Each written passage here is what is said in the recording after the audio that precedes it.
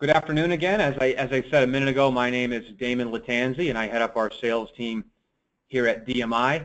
And today we're having a conversation with Rich Rubino, who is a partner in Rubino and Lang, a firm that produces over $60 million in annual annuity sales and a good chunk of life insurance business, as well as some other insurance products. So, Rich, thanks for being here with us today. Thanks for inviting me. So, just by way of background. My slide will cooperate here. I am not Brian Donahue, as you probably guessed. Brian had an emergency call he had to be on, but that's fine because the focus of today's webinar is really Rich and Rich's process. And Rich has been in the business for what, Rich, 20, 30 years? Well, Sam and I, my partner Sam Lang and myself, have been in the business for almost 25 years. Sam is 20 years younger than I, so I am like starting to transition out of the business, and a lot has to do with, hey, it's almost that time, and some of the things have to do with relevance, like our average age of our clients are maybe 63 years old. I'm older than that, so sometimes I feel like they're looking at me and saying, well, you're not as relevant. Where are you going to be when I really need you? So I'm doing more of the marketing stuff now. Sam sees probably 99.9% of the people that come in and closes the people that come in. So, and his support team is everybody that works in the office. So, Sam and I are partners, but my role is limited to basically marketing, seminars, radio, writing things, writing ads, writing script, writing the binds that we did with Susan Warnick, coming up with ideas, and it's and I must say that I'm getting better at that because I'm able to focus more on it than I used to, because I used to do more than one thing. I used to see people, and now I don't see anybody. I just think of things of how to better. Plus, you guys are paying me. Right. To do this. That always helps. Right. Yeah. So that brings us to today's topic, where we're going to talk a little bit about specialization and how that has been an important component of how Rich and Sam have built their business. But just really quickly, I just want to talk about, we do these webinars because we're trying to bring best practices from very successful advisors and share those best practices with other advisors.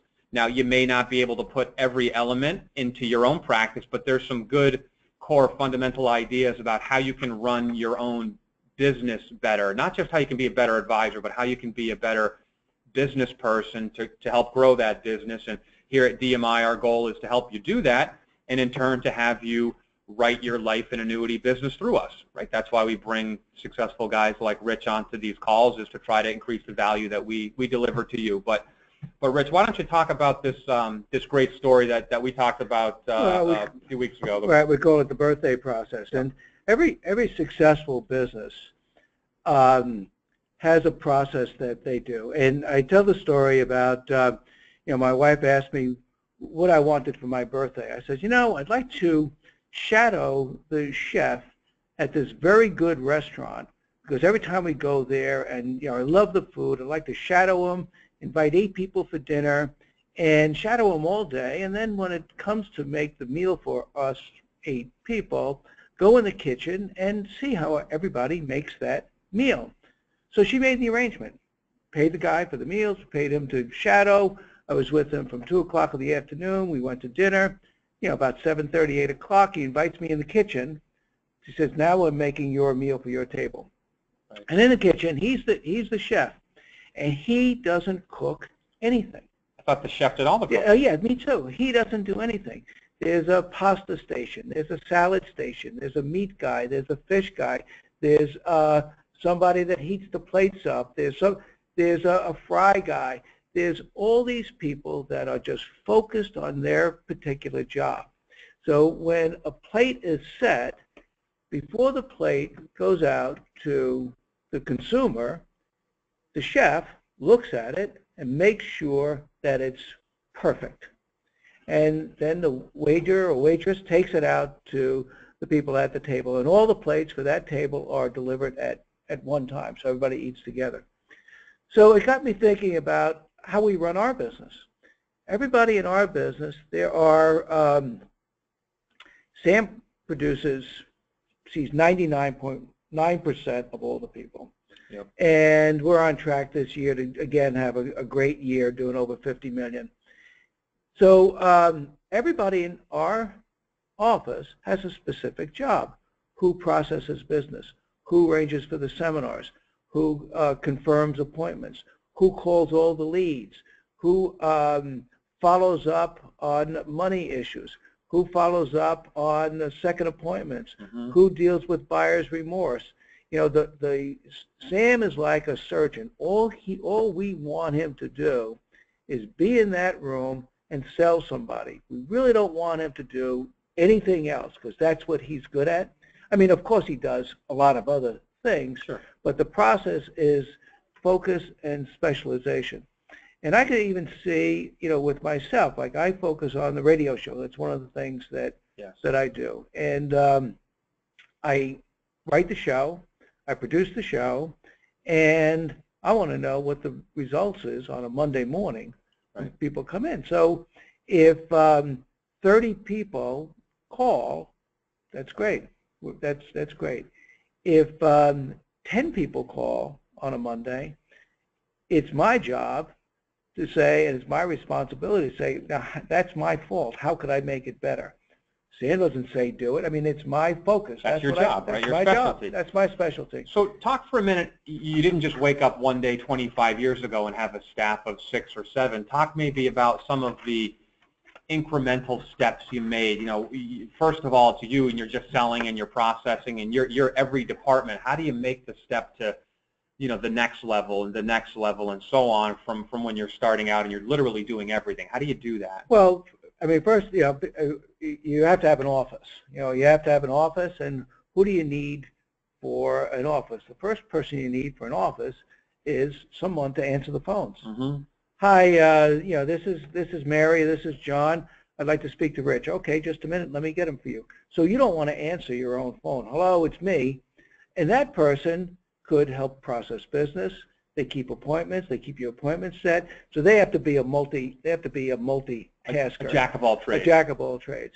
And then after that person, then hopefully you need another person. You have to identify what takes up your time, and you're not needed doing it. So maybe processing business is the next thing. Yeah. Somebody get that app and following through the system to process that business. Maybe making phone calls for you is the next thing. You know, I used to hate to make phone calls, you know, because if somebody answered the phone every time I called, I didn't mind it. Right. But for me to call and leave a message and then call that person back again, I couldn't stand it. So what do? You hire somebody to do that. And you give them incentives so that the amount of appointments that they make, you pay them for those appointments because you know your closing ratio. So that might be somebody that you have, and that could have a dual role of helping processing business, sitting in the room with you, taking notes. So I think it starts with, you know, how, when you view other people's business, what do you see first? Mm-hmm. You see a receptionist. Mm-hmm. When you call them, what do you hear first? You hear someone other than you answer the phone. So that's the first step. And then there's other pieces of our business that you really want to get rid of that are time consuming and you want to have other people do. Like filling out the applications? Well, filling out the applications. I mean, when Sam's in a room, he doesn't fill out any of the applications. He doesn't call anybody. He just has a whiteboard and he sells on the whiteboard, and then all the applications, all the process, chase the money where it is done by there's 2 members that we have, John and Ryan, that they do that, and that's their job. Right. Is making sure that the money comes over and the application is filled out correctly. Then the application then goes to Beth, and Beth makes sure everything is on the application is perfect before it's submitted, and she follows the business through. Right. I get a report once a week as to what the status is on every single case that's in process, what we're looking for. And if you see the timeline is too long between the beginning and the end, then you know who to go to. You say, Beth, what's going on here? Right, right. And she writes it down. So she's making pasta, and it's something wrong with the pasta, you go to Beth. And then talk a little bit about you guys do a lot of workshops and you're on the radio, and you've got a marketing, besides you being the creative mind behind it, talk a little bit about Bobby's role and what she's doing there. Well, Bobby's sort of like more of a jack of all trades. She's the ultimate multitasker. She could do 3 things at one time. So a lot of it has to do with helping run the office. If Sam's paying bills, she's sending them out. She's dealing with that stuff. Right. She's also dealing with some of the marketing stuff, making sure that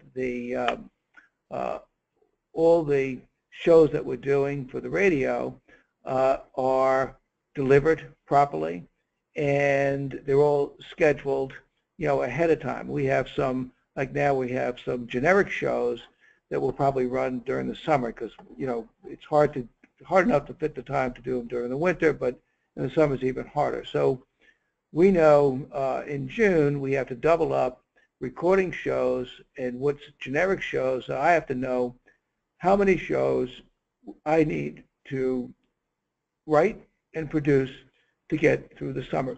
So that's part of our job. Right. Plus we're revising a book. You're helping us revise that book. So it's what's going on with this? Is somebody proofing it? Let's get somebody to do the cover design. So she'll deal with that. Bobby just do this. So and then she runs the seminars. She makes arrangements, runs the seminars. She's there. She's at the seminar. She sets up. She takes names, puts things in the database. Well, I think she and someone else put things in the database. She is very efficient. So that's what she does, and she does it well.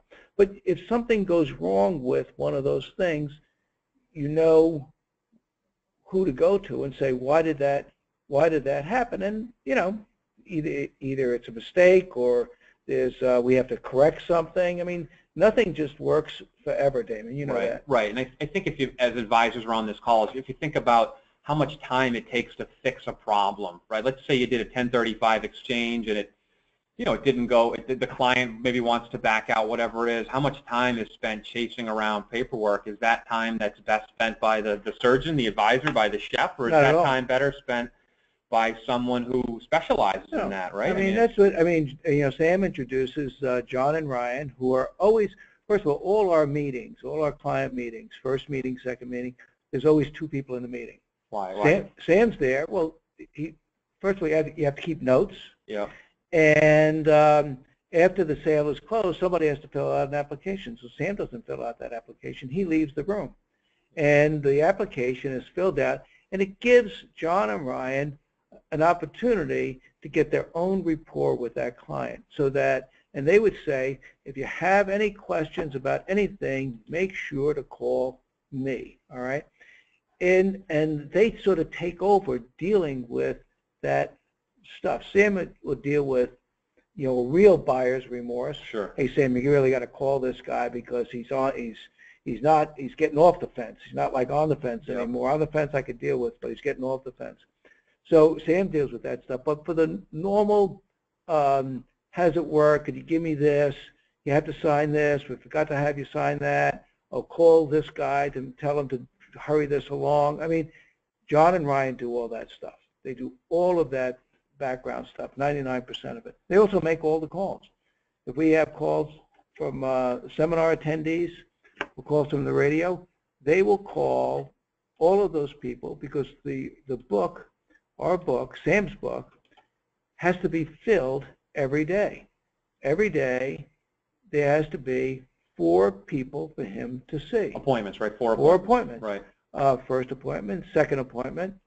A lot of the review appointments, unless there's new money, he won't even see those people. John and Ryan will see the people because his job is making the sale. Making the sale. How do you know when it's time to add another staff member, or how did you decide, hey, we've got 2 people, we've got to get to 3, or we've got to get to 4? How do you know when the time is right for that? Because it costs money. You got to pay that person a salary and maybe benefits. How do you know when to do that? That's, A lot of things, I think, come about by default. I hate doing this. Mm-hmm. Well, what's the solution? Either you don't do it, or you hire somebody to do it. I hate mowing my lawn. I just don't like it. So I'll hire a guy to come mow my lawn. I hate making phone calls. I hate to. It's a waste of time. And so you have to spend money to be more efficient. If you try to do everything, there's just not enough time in the day or a week for you to do everything as efficiently as you possibly can. So you have to start someplace, and any good business is overstaffed. You know, if you go to Motel 8, and I don't think I've ever been in a Motel Right. 8, there's one clerk. There's one guy behind the There's desk. one guy behind the desk. You go to the Four Seasons, how many people do you see in the Four Seasons? Swarm of people. Everybody has a uniform, and so would you rather own the Motel 8, or would you rather own the Four Seasons? Four Seasons. The Four Seasons, of course. So you have to hire people in order to do all those things to make you good at it. And the leap of spending money, taking money theoretically out of your pocket to give it to somebody else, that's the hardest leap people could. Yeah, it's scary. It's scary, you know. But the scary part, like if you're going to pay somebody $50,000 a year for a job, well, you don't have to give them the 50 on the first day they start. Right. You got to give them, you know, $1,000, you know, $1,000 a week, you know, 4,000. Mm-hmm. So how much do you have to sell in order to do that, and how much more can you sell to make? Because if you're paying somebody $1,000, you want to be able to put $2,000 in your pocket, right, because of that person's helping you. That's how you become a big producer. Right. So in other words, if I hire another staff member, that might free up time that I could spend marketing myself, or that I could spend seeing more people, or that I could spend doing something that will drive the sales needle as opposed to chasing around doing something that only you can do. You know, anybody could fill out an application, well, except me. I can't fill out an application. But a lot of people could fill out an application, but there's only certain people that can sell, that are salespeople. Yeah. So any final advice or words of wisdom for folks? Is there maybe, you know, a lot of our advisors are one advisor all by him or herself, or maybe there's an advisor and an assistant? What kind of? I think what I do a lot is I observe different businesses, because just like the restaurant I told you about, it's no different than our business, that you have a quality restaurant. And why is it that way? Well, there's people that are focused on their jobs. So look at your job, look at your tasks, and see what the first thing is to do to get rid of that task, to give you more time. Because sometimes people do these tasks to spin their wheels and just have a feeling that they were productive, but they're really not productive. They're just doing a task that anybody could do. So look around, ask people. I mean, come in and see you guys. I mean, and they could introduce you to people like me, people like Fred, and say, well, how do you guys do it? And you have a sit down. I mean, you have to observe and build your business. Did you ever, I think I know the answer to this, but did you ever make a mistake during that process? You hire someone, they didn't work out? Oh, absolutely. Right? And what do you do? You fire them. And then you kind of pick up the pieces and move on, right? Well, doesn't mean that the idea was flawed. You need that, knowing what works and knowing what doesn't work is just as important. Right. If you try something and it doesn't work, well, that's a good thing. We know now it doesn't work. We know now the profile of the type of person we want for that particular job. The person that processes our business, Beth, she has an accounting background. She was a bookkeeper for a company, so she's used to dealing with numbers and being precise about things. Bobby is unique in her own way, that she could multitask. She could, do 4 things at one time and get them all done. What is interesting between the two of them is that their desks at the end of the day, and even during the day, are immaculate. There is no clutter. And so they're very efficient in what they do. And you can tell how a person works, I think, by looking at their desk at the end of the day and even while they're working. If it's all scattered around, then they're scattered around. Right, right. If it's all neat, then they're neat and they're efficient. So, you judge people by observations. Right. Good. Well, let's hold there. We'll have Rich back for many more webinars. And if anything that Rich has said has resonated with you, which I'm sure it has, there's a lot more information that we can provide for qualified advisors. We can have a one-on-one call with Rich and provide some direct coaching on a number of areas, not just on what we talked about today, but a firm that's doing as much business as they are has so many great ideas and experiences they can share through their partnership here with DMI. So you see our contact info up there on the screen. If you're looking for a next step, it's to give us a call. Call me, call one of our sales consultants here, and give us an opportunity to talk with you about your business, and we can figure out, hey, is it appropriate? Does it make sense to talk to Rich or talk to our marketing department and let us help you take your business to the next level? So, Rich, thanks for your time. As always, appreciate it. Well, you're welcome. Thanks for inviting me. And thanks to our advisors for being on the call, and we'll see you again on an upcoming webinar. Thank you.